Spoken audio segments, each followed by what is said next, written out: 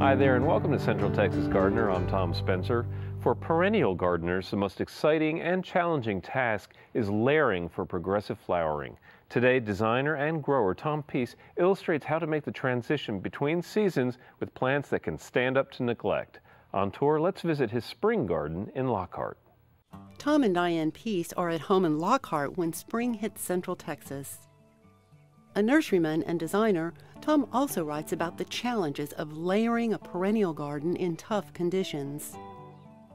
It's a topic especially close to home, since when the spring garden gives way to their summer perennials, they head to Colorado until fall, where Tom continues his design work and plant propagation. He brings some of them back to Lockhart to continue growing the plants he's found on worldly expeditions, ones that can stand up to Central Texas, even when you're not around to tend them every day. His own garden is a test ground for some of the plants he sells to nurseries and a testament to layering for seasonal evolution. But in 1991, when he and Diane first settled in, it was new ground to furnish. The backyard was not a garden yet. It was clothesline poles and shed and a row of oleanders and lawn and the big trees that we have. Over time, Tom turned the standard backyard into more than a privacy break between houses.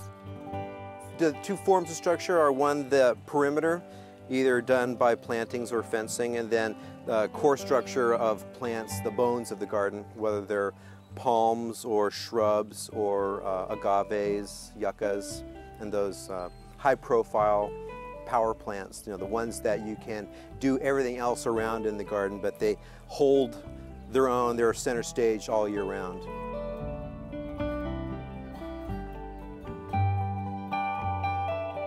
Against them, he plays off the seasons, especially spring, with annuals and perennials that favor the heavy black clay soil and tempered shade. When I first came to live in Texas, I was here only seasonally. And still am. So I was here for the winter season. So what I noticed were those plants, the cool season bulbs, the ephemerals, the blue bonnets, the wildflowers, and how they filled that seasonal niche. As a plant globetrotter, Tom is always testing the limits of what can grow in a Lockhart backyard. As a gardener, he imagines how each space will look in the seasons to come. And then I would layer under those plants that would come up in the hot season, so the garden wouldn't just be a wasteland, but it would have something that would continue to progress and grow into it. But it's mostly based on, this is when I'm here, this is when I'm outside, enjoying the garden, being in the garden. And it remains my greatest pursuit to encourage people in Central Texas, certainly to garden in the wintertime. I know there's a huge excitement and thrust to garden now that spring's here, but if you are out in October and November, you can plant a world of things to enjoy all winter long and into the spring, and many times with really wonderful weather, not so many mosquitoes, fire ants are at bay. It's a different experience to be out in the garden.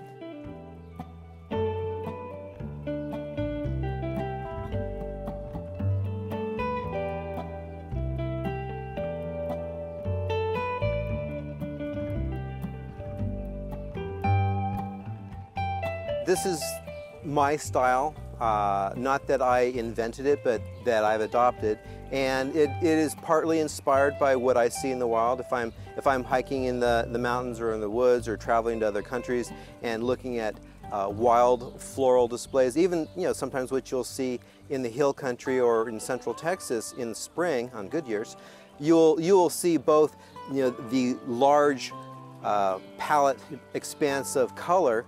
And sometimes you'll see, little exciting vignettes where you have, a rain lily up with a blue bonnet and an Indian paintbrush, and you see a combination of textures and colors that works, and that is inspirational. And you'll take that home and you recreate it, sometimes with the same plants, sometimes with others. But if I was to give the style of this garden a name, I'd call it controlled chaos. There's a certain amount of both elements, and they're not in opposition, but they kind of are both in play at any one time. Paramount to his style is endeavoring a habitat for wildlife.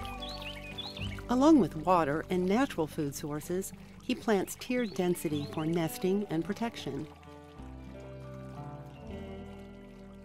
He values leaf cover, a natural soil amendment for heavy soil, but also to shelter insects and lizards that take care of the garden when he's away. In his commercial greenhouse in Lockhart, Tom forges his travels, experiments, and homegrown experience to introduce gardeners at local nurseries to his discoveries. Although some of his finds are ephemeral, to be replanted next year, others carry on through freeze and drought, ready and waiting when he and Diane return from Colorado. I will coddle things to a point to give them the best chance, but then, I'm gone for half a year and they're on their own. Those things that survive, survive with a little bit of help from our friends, and they have to be tough enough. There are aspects that are out of my control. There are aspects that I can control a little bit and that I influence and try to finesse, but a lot of times it's in the hands of other forces, certainly. Well, from the garden to the gardener, where Tom Peace is now joining us here in the studios of KLRU in Central Texas Gardener. Welcome to the program. Great to have you back, Tom. Thank you. It's a pleasure to be here. Your garden, a profusion, just a really heady mix of different kinds of things. I know you really like to add all different kinds of things together, have a lot of fun with it, and it's really kind of a cool season garden, isn't it? Well, there are a lot of structural bones that last through the summer as well, but the pomp, the flush of color, all that is a cool season phenomenon, and that begins for me in November when I start planting, and lasts all the way through, I'd say, March planting in some years. Well, our topic today, Tom, is cool season transitionals, plants that really brighten up the cool season and then either fade away entirely or go to sleep during our Central Texas summers. This is a good group of plants for you because you're not here in the summer, are you? Right. So I enjoy them when I can. It must be nice to have kind of a bifurcated life where you're here in the winter and you're in Colorado, correct? During the warm months. So that's a nice way to garden. It's my favorite way to garden, and it makes me appreciate the plants that come alive during the cool season and then go to seed or go dormant or otherwise avoid summertime. Right. And there's a nice thing about the plants that really kind of do come to life. March is one of my favorite times in the garden here because often that's the time to be outside. We have so many beautiful, beautiful days at that time of year where we can have the prettiest days, in fact, of the year happening in March, broken up by the occasional cold front. Right, or even like in this year, December. Yeah. I mean, December had some just stellar, clear, sunny days. It's nice to be out in the garden for me and not have the mosquitoes be a problem, and just enjoy. I can put on a coat if I need to, but for where I was raised, which is in the San Francisco Bay Area, my ideal temperature is about 70. Yeah. So cool season gardening is definitely how I can enjoy myself. Well, you're definitely a plants person. You're a garden author, and you grow plants in the wholesale trade here in Texas. Yes. And you've got a whole bunch of cool things that you brought with you. So let's talk about some of these transitional plants for cool season. We have a group of plants, and I see we have kind of an edible theme going for some of these different groupings here today. But this first group contains beets and artichoke and cabbage, and an herb that I don't know if we've ever talked about feverfew on the garden before, but talk briefly about the group of plants here, and then we can maybe zero in on a few of them. Okay, well, artichoke is considered in Mediterranean climates to be a perennial. Sometimes it gets too wet in the summer and doesn't make it, but it usually will grow for a long time, takes the cold of winter, but will produce a very large, almost canopy of silvery cut leaves, and then the artichoke bloom. This is one called Violetta, which has a purple artichoke itself before it opens up with a purple center. Cool. The red cabbage excuse me, which is not red, but more purple. yeah, kind of a gunmetal blue. Yeah. is a beautiful foliage plant in the garden. It's one of my favorites, just because you can't get that color elsewhere. And as well as the bull's blood beet, which has that incredible garnet leaf, and once it's growing in the garden, if it's backlit, the leaves just glow with that beautiful red. Yeah. They can be eaten later if you want to. The reason I mix vegetables into the garden is, mostly I like how they look. Yeah. But lettuces and such like that are also in my garden, and I harvest them when I see fit at the end of their term. Well, perfect cool season plants for us here in Central Texas, and it's fun to mix edible plants into the ornamental landscape. Lots of bold colors, lots of bold forms in these plant families, and I think we can certainly see that there with the artichoke counterpointing, the cool silver of that artichoke counterpointing the others is really great. Now tell me about the feverfew, because again, I don't think we've talked too much about that on the show. The feverfew is a perennial in northern climates. Here it perennializes for a year or so. Again, usually too much water is the undoing of a lot of these plants. Yeah. And so last year in the drought in my garden, they did quite well. Okay.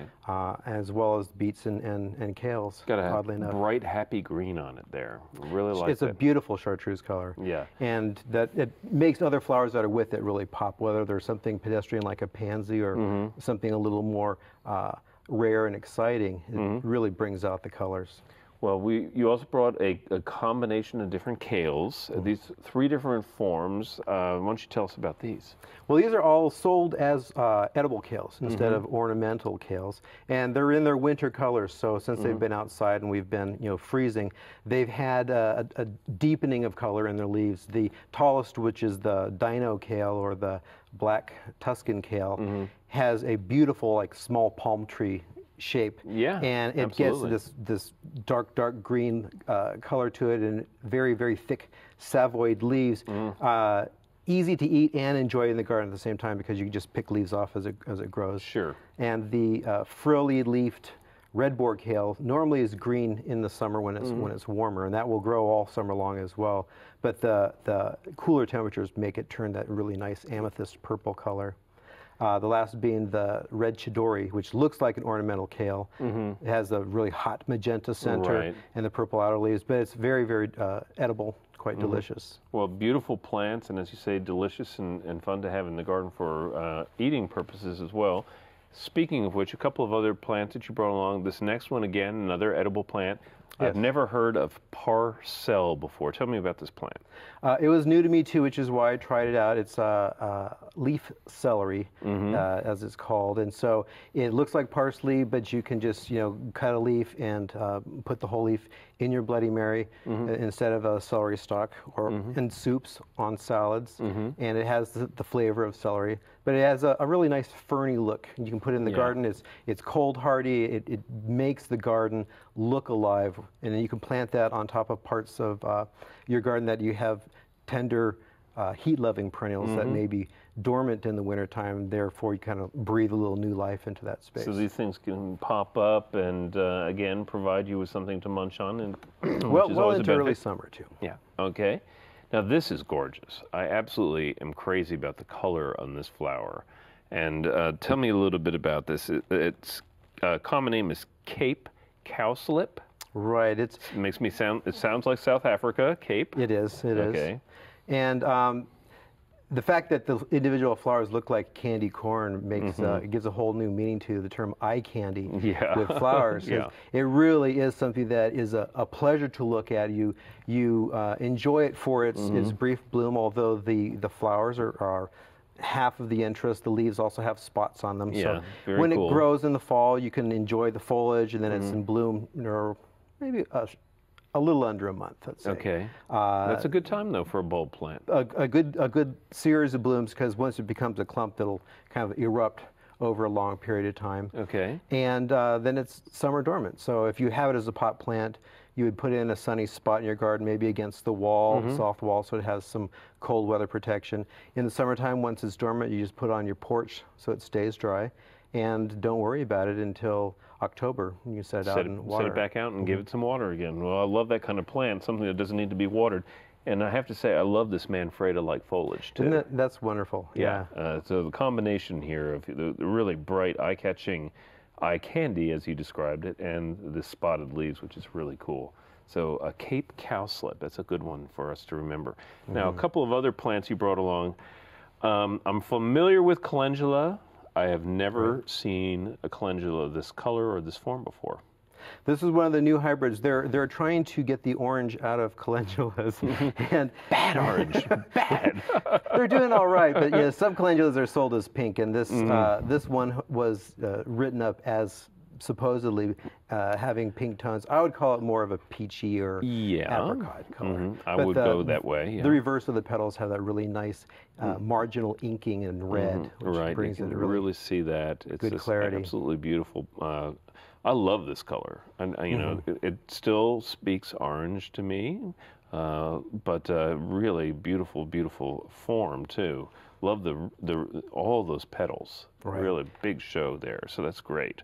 And that'll bloom through May. You know, all right. So starting in January, February, March, April, you really get a good amount of show in a cool season garden with certain plants, calendula being one of them. Yeah. Now we only have a few seconds here, and I just want to briefly mention you also brought a form of oxalis that you've named Scotty Surprise for our buddy Scott Ogden. Right. And where did he discover this species? He discovered it just on the trail walking to a place that was selling dinnerware and statuary, and never wanted to turn off the plant eye. He saw the double form, and we got a little bit of it. Okay, well, Tom Peace, thank you so much for being a part of Central Texas Garden again. Tom Peace, author of Sunbelt Gardening, plant grower, and plant design and garden designer here in Austin, based out of Lockhart, actually. Right. Good to see you again. And coming up next, it's Skip Richter.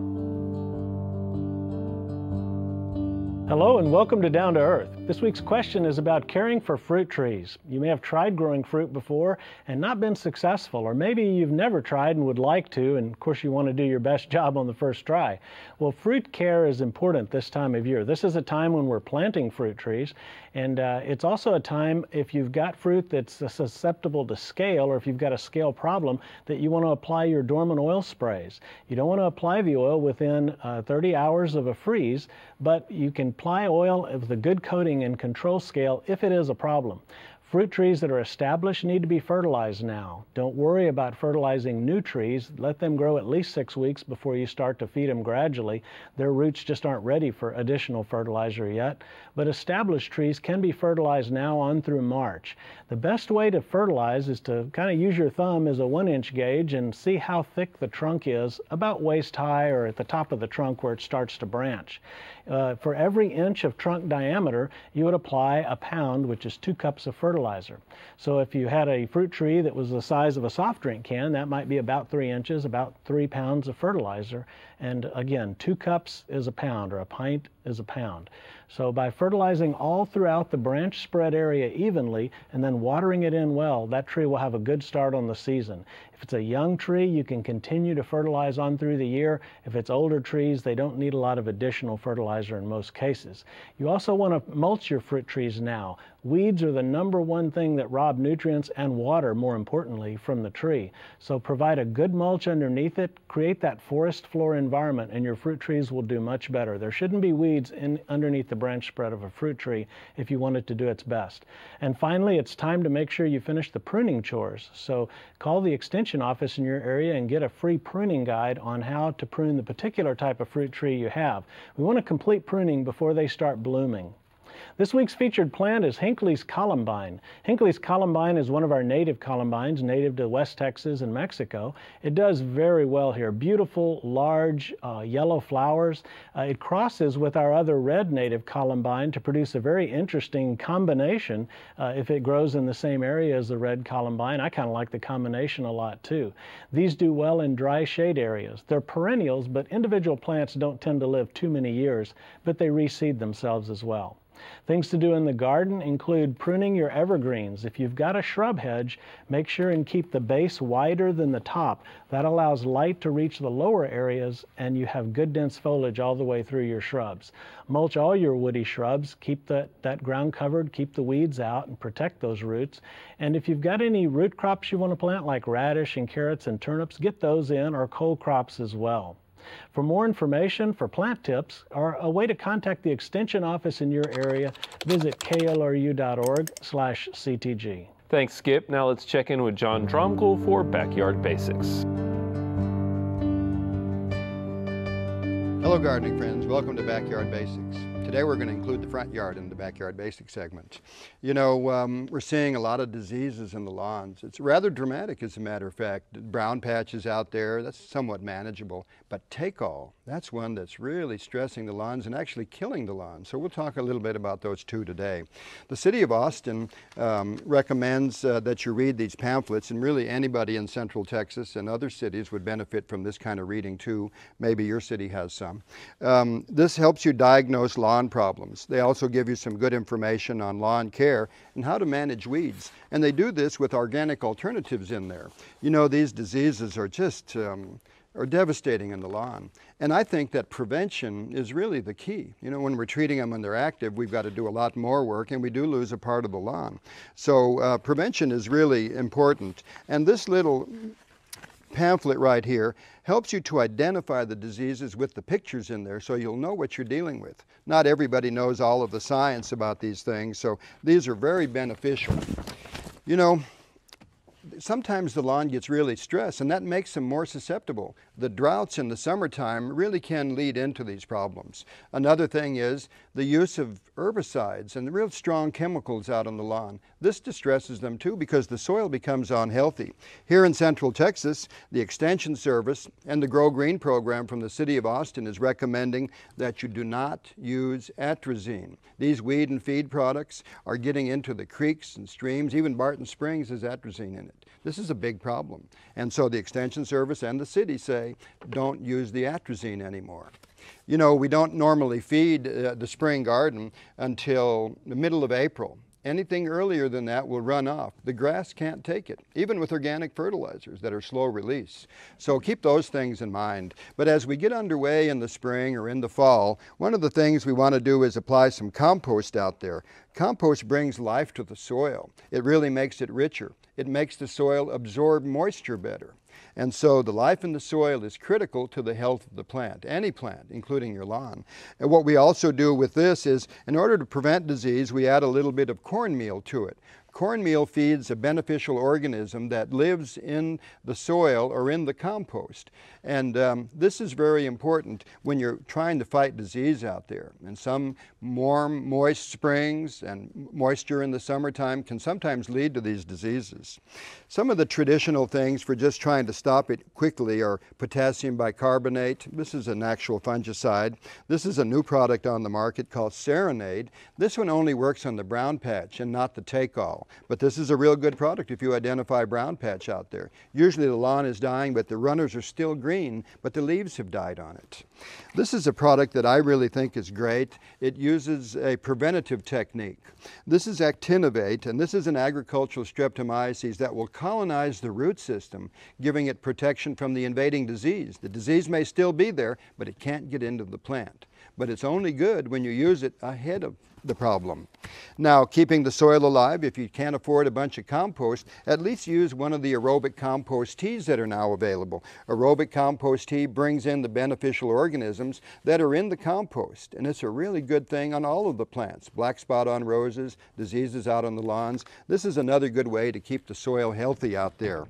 Now, the Extension Service is recommending peat moss. They did some research up in the Dallas area using some different things out there, including the chemical fungicides. And that they found was that a little bit of compost certainly does a good job out there, but by reducing the pH of the soil with peat moss, this seems to be a real advantage at suppressing specifically the take-all. By having that lower pH around the roots of the plants and right around the rhizomes in there, it seems to really suppress the take-all rather dramatically.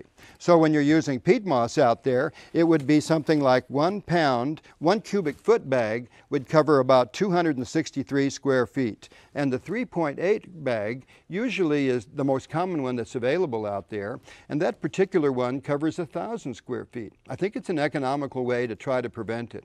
We do whatever we can to prevent these things because replacing the lawn is really expensive. So some good soil building practices and some prevention techniques are the key to controlling diseases in the lawn. Make sure your mower's clean too. Don't let someone else come into the yard and inoculate, and also your tools need to be clean. Your gloves also, and your shoes. All of these things are components of preventing diseases in the garden. For Backyard Basics, I'm John Dromgoole. I'll see you next time. Check out klru.org/CTG for more tips, online video, and our weekly blog. Until then, I'll see you in the garden. Visit klru.org/CTG to learn more about today's program, upcoming events, and to sign up for our electronic newsletter. Check out John's how-to tips and visit Trish's Corner for ideas inside and out. Get growing at klru.org/CTG.